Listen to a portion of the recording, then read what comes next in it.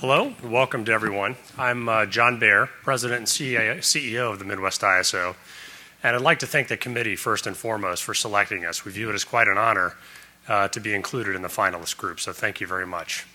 Today, we're going to demonstrate how the Midwest ISO used operations research to introduce centralized energy and ancillary service markets. My organization exists to create greater efficiencies of the transportation and production of electricity. Let's take a look.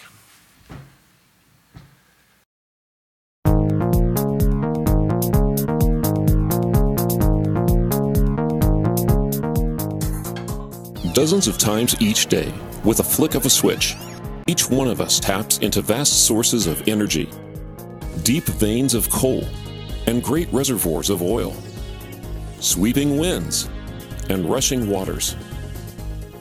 The hidden power of the atom and the radiance of the sun itself, all transformed into electricity, the workhorse of the modern world. Electricity impacts every aspect of our modern lives, our homes, our businesses, our cities, our economy. Without it, we wouldn't be able to use our computers, watch television, talk on the phone, or even turn on our lights, and yet we take it for granted.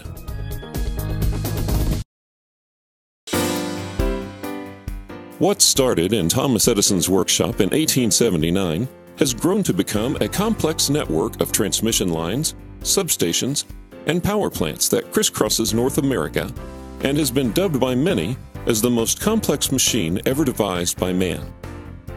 In the central United States, Midwest ISO manages this superhighway of electricity.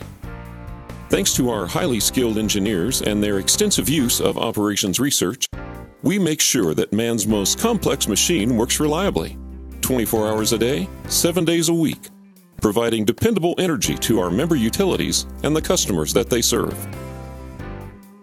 Midwest ISO is a nonprofit organization that serves the electrical energy needs of over 40 million end-use customers. We do this by providing independent transmission system access, delivering improved reliability coordination through efficient market operations, coordinating regional planning, and fostering a platform for wholesale energy markets. Headquartered in Carmel, Indiana, with control centers in Carmel, Indiana, and St. Paul, Minnesota, the Midwest ISO acts as an air traffic controller for the electric grid, controlling nearly 60,000 miles of high-voltage transmission lines and more than 1,000 power plants capable of generating more than 146 billion watts of electricity. This infrastructure spans 13 Midwestern states plus the Canadian province of Manitoba and is owned by more than 750 individual companies, each of whom have turned over operational control of their transmission and generation equipment to the Midwest ISO. Building the energy and ancillary services markets was complex enough. This complexity was further increased by the unique properties of electricity. The electricity that comes into our homes and businesses is a unique commodity, in that the laws of physics require that it be consumed at the very instant it's generated. What this means for grid operators like Midwest ISO is that the electricity we consume every day must be generated at the instant and at the same magnitude that it is being consumed. Therefore, every time a light is turned on, a computer is powered down, or a compressor starts up, the output of a generator somewhere on the system must be adjusted to compensate. This delicate balance between total generation output and total load consumption must be constantly maintained. Any disruption to this balance can result in an interruption of service, up to and including a collapse of the entire electrical grid. By leveraging operations research, the Midwest ISO was able to overcome these challenges and provide significant value to the region.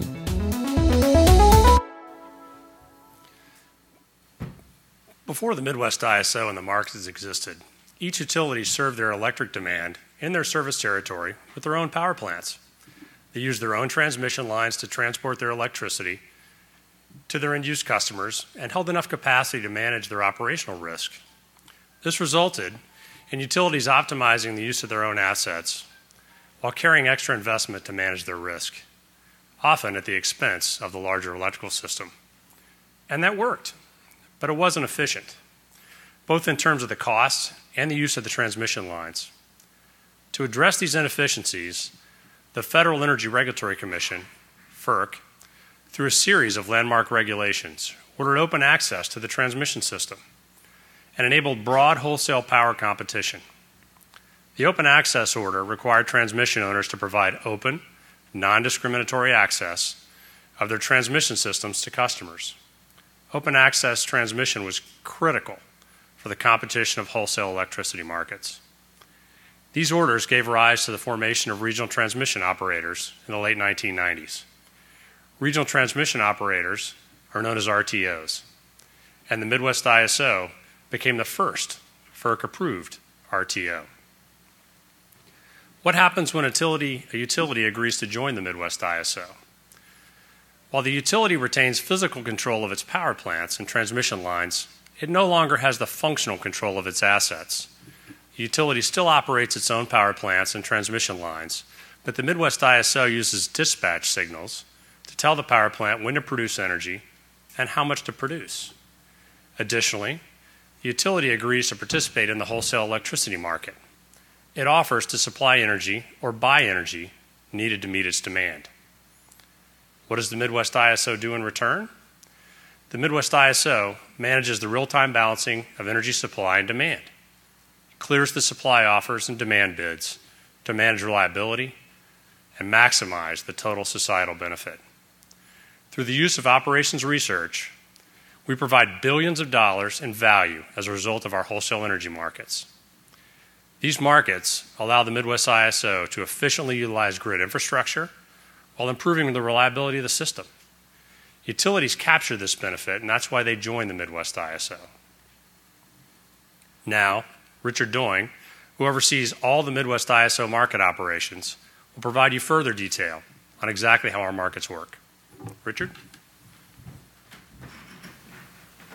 Thank you, John. First, I'd like to give a little bit of context and background. The Midwest ISO implemented an energy-only market in April of 2005, and then we did it all over again, implementing an energy and ancillary services market in 2009. We divided those markets into two distinct areas, tackling one at a time. We first focused on the energy-only market. The energy traded in this market is the energy that factories, businesses, and you and I consume every day. The goal of the energy market is to dispatch generation through market-based economic incentives while keeping the system reliable. To do this, we have two markets, a day-ahead and a real-time market. The Midwest ISO's day-ahead market enables utilities operating power plants to offer energy into the market based on their willingness, reflected in offers to sell, and ability to produce energy the following day. The day-ahead market is financially binding. This provides an incentive for power plants to perform as scheduled the next day. The day-ahead market also allows power plant operators to plan for the next day, so the utilities know the amount of energy they have committed to generate. This is especially useful for large power plants that require advance notice to start operating. Because anticipated demand, available power plant capacity, and system conditions can change during the day, the Midwest ISO operates a real-time market. In the real-time market, we use technology to precisely analyze moment-to-moment conditions, and based on this information, our operators balance demand and generation to keep the system reliable and economically efficient. A few years after we launched the energy-only market, we expanded the market to include ancillary services. And while the concept of energy is relatively easy to understand, ancillary services are not as intuitive. So I'm going to explain what they are and how they work. The first ancillary service is regulation. Regulation has the main objective of keeping frequency on the grid at 60 hertz, constantly. Many of our appliances, machines, are engineered to run at 60 hertz. If the frequency dramatically changes, this equipment plugged into the grid can run unpredictably and even be damaged. Think about someone you know whose life depended on hospital equipment powered by electricity during a critical medical procedure. Or think about the internet that you use every day. Frequency is critical and kept constant by fine-tuning moment-to-moment changes that affect supply and demand. This is done through signals sent every 4 seconds to a pool of power plants providing regulation service. The second ancillary service is contingency reserves. Contingency reserves reflect a power plant capacity set aside to respond to major disruptions, such as the sudden loss of a power plant or transmission line. Upon a major supply loss, the Midwest ISO's control system will immediately increase the energy output of power plants, providing these reserves. Without these reserves, a loss of power plant or transmission line could result in a local power outage or even a widespread blackout. These services are so important, regulators can impose large financial penalties for failure to comply with performance standards for these services. So how is the Midwest ISO involved? By operating an ancillary services market over a large region. The market determines the most cost-efficient assets to provide these services. Furthermore, the scale of the Midwest ISO's operations allows less capacity to be used to meet these requirements on a region-wide basis. This is in comparison to the greater amount of capacity needed if each individual utility were responsible for meeting its own requirements. Creating these markets presented significant challenges. First, there was a human factor. There were lots of doubts. We heard, it can't be done. You'll never be able to take all of the data from your member systems and put it into a mathematical equation engine that will solve. And if it does solve, it will take too long, if it's accurate. Let's hear it from some of our stakeholders themselves. Well, when the process started, there were disagreements about what the goal should be. There were a number of challenges because stakeholders come from all different areas, lots of different agendas out there. Some stakeholders said, well, just copy what any other RTO is doing. But doing that, we would have realized and just copied their mistakes. What really generated probably the most discussion was the primary technique that would be used to clear the market. So the thought was, why don't we try to make it the best we know how? And that meant pushing the envelope. It meant doing some things that other RTOs were thinking about doing and were planning to do, but weren't prepared to make the step to do it. There were a couple of choices out there. One we call sequential optimization, which is kind of the technique that was used by many of the other RTOs and markets that had already been developed. And that was an easier technique to implement, but in the end, it does not maximize the value. And the big discussion was around what's called simultaneous co-optimization. And what is it? What's the benefits? What are the downfalls? What's the threats and challenges?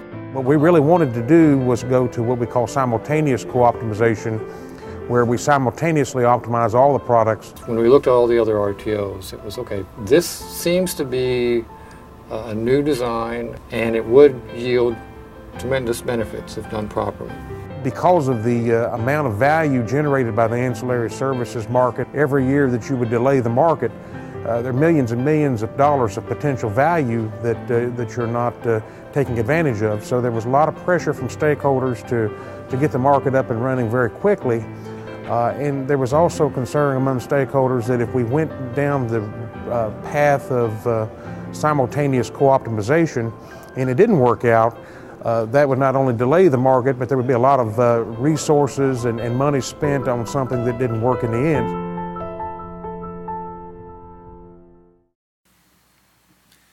We had to be patient to allow our stakeholders to build confidence in the new business processes. This took time, determination, and patience. We needed to explain complicated operations research-based market processes to a diverse audience with varying degrees of technical expertise. Market participants needed to agree to a common set of market rules and procedures. Participants and Midwest ISO staff needed to be trained. The Midwest ISO and its stakeholders participated in many tests of the new software to verify that our and their system and processes were ready. Market participants had to update their business processes, software, and control systems.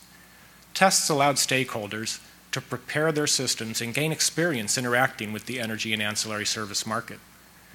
The human factor alone could have deterred us, but we also had to face significant technical challenges. No energy market system had ever been built to dispatch as many power plants and miles of transmission as in the Midwest ISO region. Could operations research techniques handle the scale and performance requirements? Just one of our optimization problems involves over 3 million continuous variables, 450,000 binary variables, and nearly 4 million constraints. I will now introduce Mingwang Hong, one of the Midwest ISO's lead engineers and one of the real brains behind the project.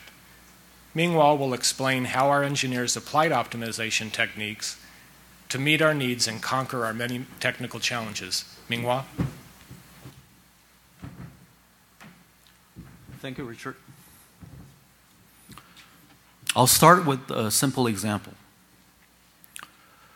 Consider 3 companies that own power plants P1, P2, and P3, as well as demand centers D1, D2, and D3. Think of a demand center as a town or city that uses electricity. Before the Midwest ISO, each company operated independently and primarily relied on its own power plants to meet its demand. A company only imported energy from a neighboring company when it could not fully serve its own demand. As a result, all 3 power plants, P1, P2, and P3, are on all the time, whether fully utilized or not. Furthermore, the cost to run P1, P2, and P3 vary greatly. P1 is cheap to run and P3 is expensive. The overall cost to the system is inefficient. These inefficiencies are paid for by customers like you and me. During the peak hour, only the 2 cheaper power plants, P1 and P2, are needed to serve all the load. D1, D2, and D3. P3 is not needed, and only P1, the cheapest power plant, is needed to serve the loads during the off-peak hours, usually the middle of the night when we are sleeping. How can the system operate in order to ensure that the inefficiencies in the system are minimized? This is where the Midwest ISO energy markets come in. Let's say that these 3 companies formed the Midwest ISO. The 3 companies turn over the operational control of their power plants and transmission lines to us. The 3 companies become market participants in our energy markets. For power plants P1, P2, and P3, the owner companies, Company 1, Company 2, and Company 3, submit supply offers that represent their production capabilities and cost. And for demand centers such as D1, D2, and D3, the owner companies, Company 1, Company 2, and Company 3, submit demand bids that represent the projected consumption quantity and their willing to pay price. The Midwest ISO determines which power plant supply offers and demand center bids are accepted and at what price. This decision process is called market clearing. The accepted offers and bids represent an energy production and consumption schedule that incurs the least societal cost. In our simple example, market clearing ensures that the cheaper power plants, such as P1 and P2, are first called on or dispatched to serve demand during the peak hour. During off-peak hours, only P1 is dispatched. Besides running the market, the Midwest ISO also operates the physical system grid. In other words, the Midwest ISO makes sure that the energy cleared is securely delivered, meaning it does not overload the transmission lines. Of course, the real system network is much larger and more complex than this simple example. The Midwest ISO market includes more than 1,000 power plants and 57,000 miles of interconnected transmission lines. That's enough transmission line to circle the Earth over 2 times. Let's talk about how operations research was used in the energy-only market launched in April 2005. The market employed complex optimization algorithms that crunched through millions of variables and constraints to ensure that the most efficient power plants were running 24/7. This was done through 2 sequentially solved optimization algorithms. The first algorithm, the commitment algorithm, involves committing the power plants to be on or off over time. The second algorithm, the dispatch algorithm, determines power plant output levels and prices. In both problems, the optimizations incorporate constraints that represent the transmission system capability. In other words, the transmission facilities, such as lines and transformers, can only be asked to carry electrical flows within their physical limits. This avoids overloading and damaging expensive equipment. Solving the two optimization problems is essential to our business operations.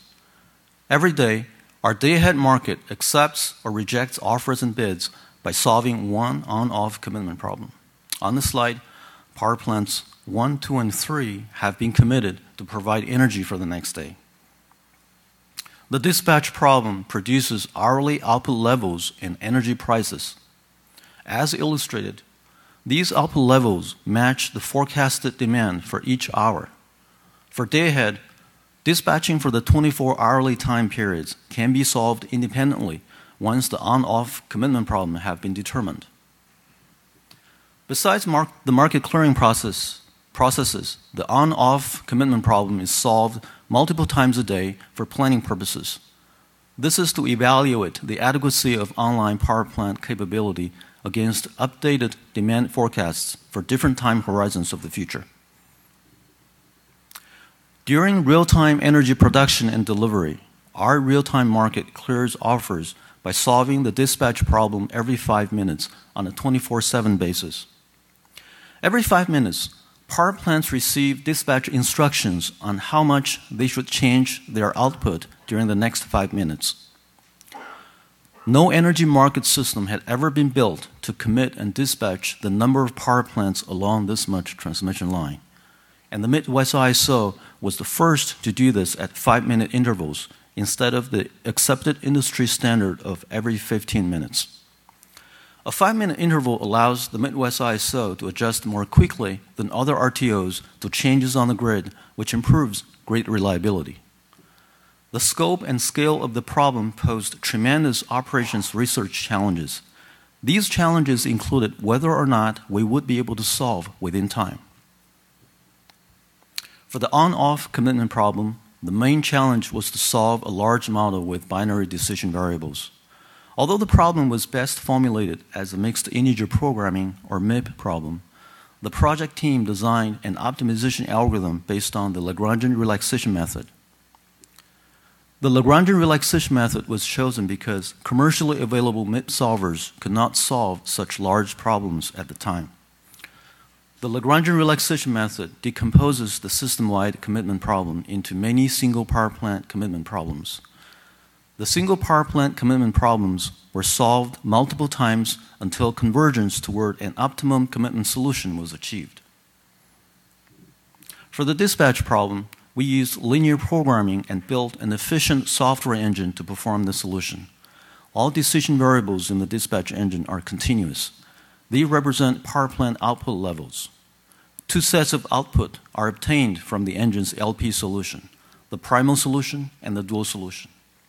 The primal solution represents the power plant output levels, and the dual solution, or shadow costs, represent the energy prices. Because of transmission constraints, energy prices can vary by the plant or demand location. The market participants financially settle their offers and bids at the prices determined by this model.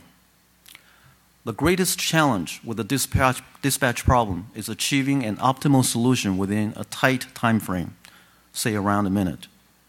This provides power plants enough time to adjust their energy output before they receive the next signal. The signal is sent every 5 minutes. Solving the commitment and dispatch problems in 2005 was a milestone achievement for the Midwest ISO as well as for the energy industry. We relaunched the energy markets again in January 2009. This time, we included markets for ancillary services like regulation and contingency reserves. Why did we recreate the energy market with ancillary services? A cost-benefit analysis that the Midwest ISO performed served as the catalyst.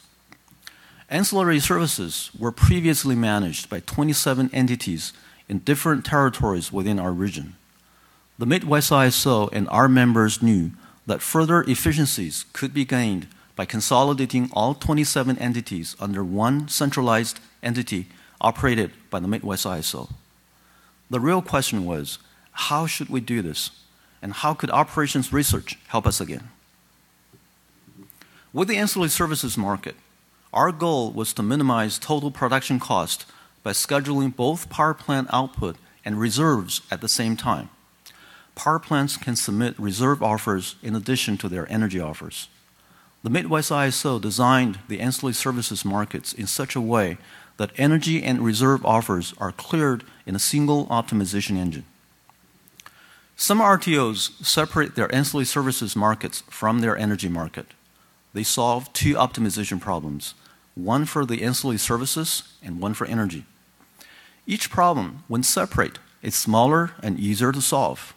This approach is globally suboptimal because of the interdependence of energy and reserves planning.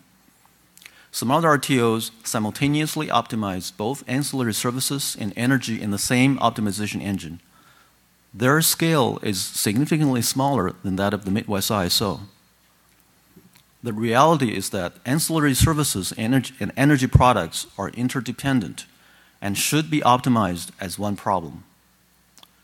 When the power plant's energy output level is higher, its ability to carry reserves is less, and vice versa. Simultaneously optimizing both energy and reserves is more complex than optimizing energy alone. The number of decision variables and constraints can be several times more than the energy-only problems.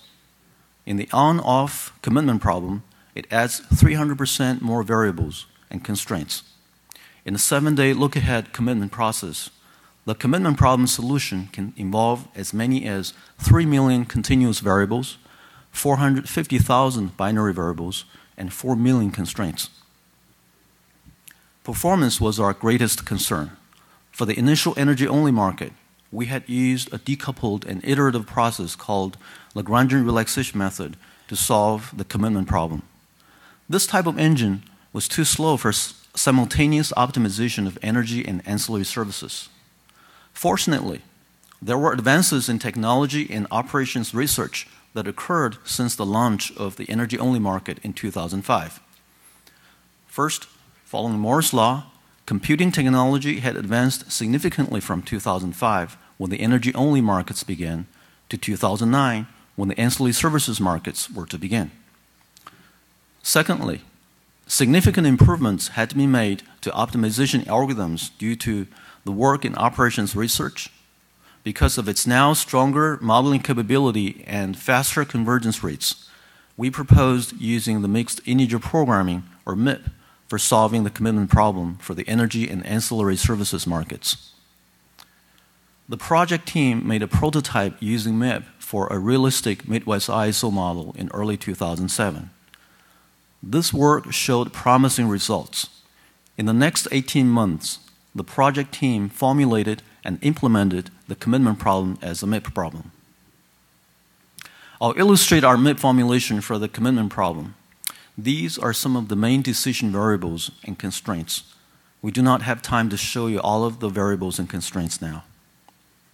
The binary variables represent the on-off status of power plants P for each hour H, as well as the hourly starting up, shutting down, and regulating statuses. The continuous variables represent the hourly energy regulation reserve and continuous reserve levels of the power plants. In this example, the study period spans over 24 hours. The objective function minimizes the total production costs, which includes startup costs, no-load costs, energy costs, and the operating reserve offer costs. The maximum and the minimum capacity constraints limit the energy output of a power plant. They also limit the regulation reserve and continuous reserve the plant can carry. Once a power plant starts up, it needs to stay online for a minimal period of time. And if a power plant shuts down, it will need to stay offline for a minimum period of time as well. Not counting regulation, the output change of a power plant from one period to the next is bound by its maximum ramping capability. For each transmission line and transformer equipment, the power flow cannot exceed its capacity rating. The transmission constraints ensure that the energy output of the power plant won't overload the lines and equipment. On an hourly basis, the system's total energy production should balance the total demand. Both regulation reserve and continuity reserve should meet a total online procurement requirement. This is required to ensure reliability and because of federal regulations. MIP performance was our key technical concern as we integrated ancillary services with energy. We made great effort to improve the MIP performance. We will briefly highlight some of these efforts. Pre-processing reduces the number of on-off commitment decision variables. For example, physical constraints determine some commitment decisions. Some power plants commit or decommit for specified time periods. These self-commitments are pre-processed to remove them from the model as decision variables. Occasionally, conflicting inputs cause infeasibility. In this case, the optimization algorithm typically relaxes some of the constraints by formulating and solving the auxiliary problem. The Midwest ISO project team designed the commitment and dispatch optimization engines so that most infeasibilities are identified prior to the initial solution attempt. Removing these temporary infeasibilities reduces the solution time. There is usually more than one way to formulate a constraint involving binary decision variables. Certain formulations, known as strong formulations, can be solved more quickly. The Midwest ISO identified strong formulations for all major constraints that impact performance. In the case of the minimum runtime constraint, formulation 1, which is the more obvious formulation, would state that if a power plant starts at time t, then it must remain operating until at least time t plus minimum runtime. A stronger and less obvious model formulation, formulation 2, would state that if a power plant is not operating at time t, then there must be no startups of the plant in the previous minimum runtime number of periods. And if a power plant is operating at time t, then the number of startups in the previous minimum runtime number of periods cannot exceed 1. Experimental results showed that the stronger model formulation solved about 15% faster than the more obvious formulation. We made other strong formulations, which we do not have time to show you now. We developed model-specific cuts to reduce runtime by tightening the constraint linear region without losing the integer feasible points. For example, between two adjacent hours, change in the power plant's energy output is bound by its maximum ramping capability. If power plant P1 cannot support the system demand change between hours H and H-1, then either one or both of plants P2 and P3 need to be committed in hour H. This observation leads to an additional constraint added to the formulation. The newly added constraint is called a cut. It tightens the feasible region, thus reducing runtime. Ames and the commercial solver CPLAX 11.0 solves the commitment MIP formulation. The Midwest ISO consulted the CPLAX solver vendor and even CPLAX creators for insights and recommendations. After intensive testing, most of the parameter setting recommendations were implemented. Before we turn this presentation back to John to discuss the Midwest ISO's value proposition, the Midwest ISO would like to thank our vendors for that played a critical role in the development of our markets. Alstom Grid, Paragon Decision Technology, the Glarus Group, and Utilicast. Thank you. Back to you, John. Thank you, Minghua. To value the Midwest ISO's impact, we collaborated with our stakeholders to conduct a first-of-its-kind study to measure the value that the Midwest ISO was providing to the entire region, including all market participants and customers. If you're not convinced our members, their actions attest to the fact that the Midwest ISO is adding value. You see, membership in the Midwest ISO is voluntary. Our members are free to join and free to leave based on their assessment of the value that they receive from the Midwest ISO. Our value proposition breaks down the Midwest ISO's business model into categories of benefits and calculates a range of dollar values for each category. The Midwest ISO also provides qualitative value benefits.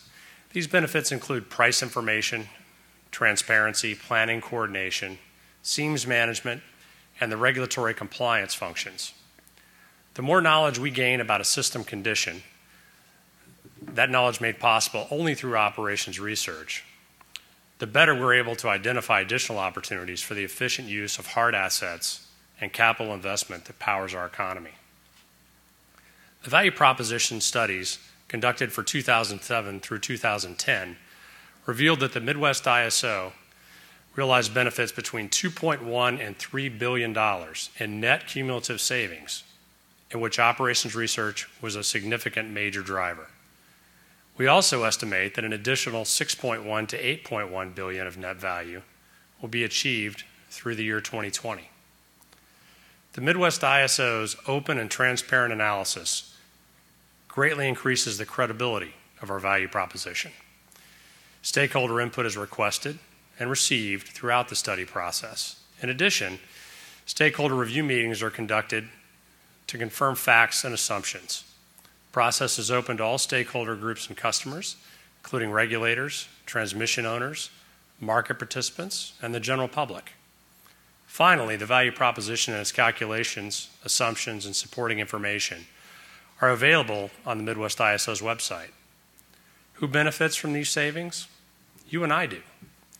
They help our member utilities determine the appropriate time, place, and scope of investment in the grid. These savings potentially fuel investment in newer smart grid technologies and to further public policy for the development of greener energy, such as wind power. None of this would be possible if we didn't use operations research to excel at efficient wholesale energy markets. Thank you again for selecting us as a finalist, and we welcome your questions. Thank you very much.